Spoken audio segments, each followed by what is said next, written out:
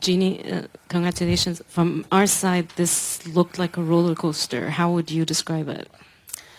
It was a very tough match, not only physically and tennis-wise, but also mentally and emotionally. Each point was a battle from the first point. It was really a fight, and I'm just proud that I came out stronger in the end and held it together in the third set.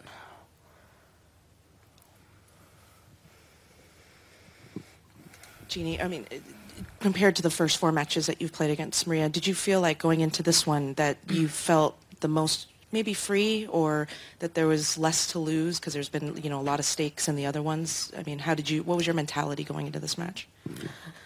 I definitely had some extra motivation going into today. Obviously, I had never beaten her before, and also given the circumstances, I was actually quite inspired before the match because I had a lot of players coming up to me privately, wishing me good luck, players I don't normally speak to, and getting a lot of texts from people in the tennis world that were just rooting for me. So I wanted to do it for myself, but also for all of these people. So I really felt support.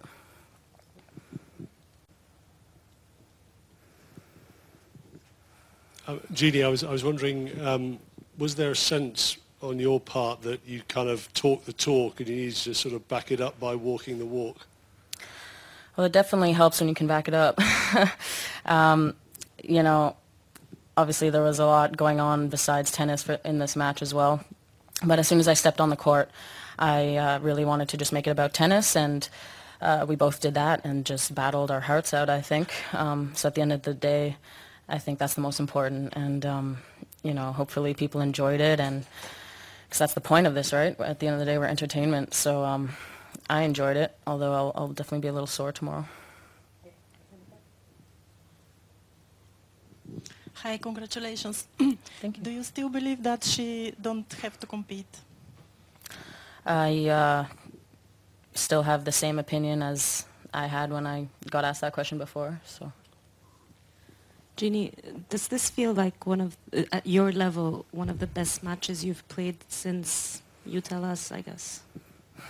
I think it definitely has to be. At points in the match, I definitely did not feel like the rhythm, like you mentioned, roller coaster. There was a little bit of up and down in the match for sure, and you know, I had moments where I was a bit frustrated. I thought I could play better, but overall, you know, with the whole mental aspect and just fighting and playing, you know, almost a 3-hour match, the physical battles. I mean, she's playing really well right now. So everything together, for sure, it's one of my more prouder matches in the past couple of years.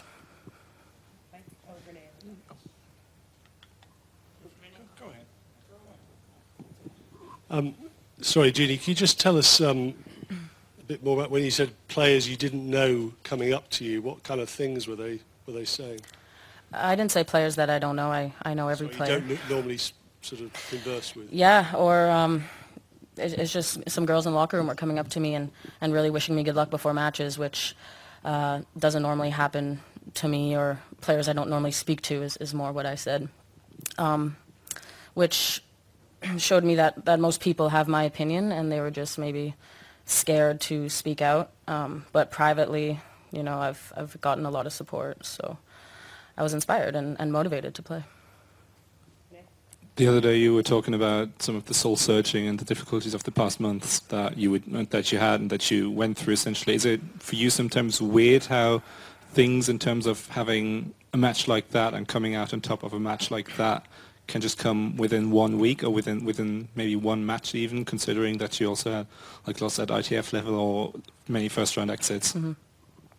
Well, for me it hasn't been sudden because I had a couple of tough months, so it was more than just a little bit. So I was working hard that whole time and just waiting for it to come. Okay, it didn't happen this week, it'll happen next week. Okay, it didn't happen this week again, it'll happen next week. And you know, that's the journey of a tennis player. It's so tough, but we have the amazing opportunity to have a chance every single week, pretty much. So I just tried to keep my head up, and finally saw a little bit of results from the hard work I put in coming into play this week, and I just want to build on it.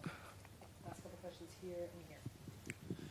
Yeah, hi. Could you just tell us what actually Maria said at the net at the end of the match, and also did you feel that her performance was that of a player coming back from 15 months?